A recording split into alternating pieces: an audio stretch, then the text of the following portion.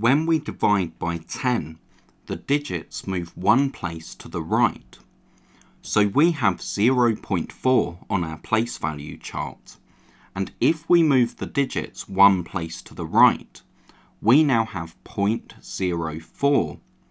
But we always need a digit in our units column. So if it's empty, we always write in 0. So our answer is 0.04. So now, what is 0.06 divided by 10? We move the digits one place to the right, and now again we need a 0 in our units column, so we have 0.006. What is 0.43 divided by 10? We move the digits across, write a 0 in the units, and we have 0.043. For 9.5 divided by 10, we move the digits one place to the right, so we have 0.95. For 10.6 divided by 10, we move the digits across, and this time we don't have an empty units column, so we can just write the answer as it appears here. That's 1.06. For 7.43 divided by 10, we move the digits one place to the right, write a 0 in our empty units column, so we have 0.743. For 26.65 divided by 10, we move the digits, so we have 2.665. For 99.02 divided by 10, we move the digits, and we have 9.902. And remember, this 0 is important.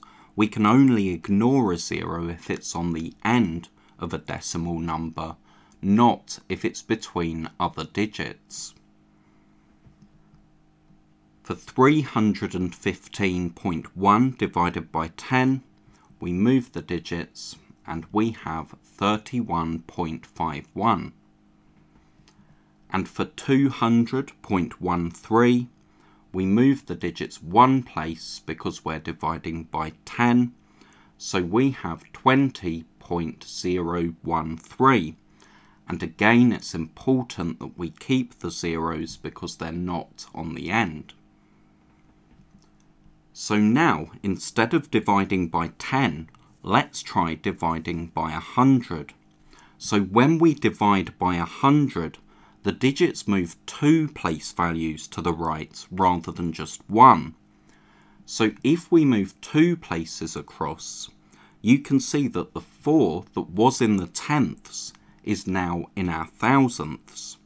But because we can't have an empty units column, we need a 0, and we need a 0 in our tenths as well, because we need to show 4 thousandths, and the thousandths digit is always the third digit after the decimal point. So we need to write our answer as 0.004. Now, what is 3.9 divided by 100? We're moving the digits two places, writing zeros in our empty place value columns that we need, so we get 0.039. What is 36.8 divided by 100? We move the digits, write a 0 in our units, and we have 0.368.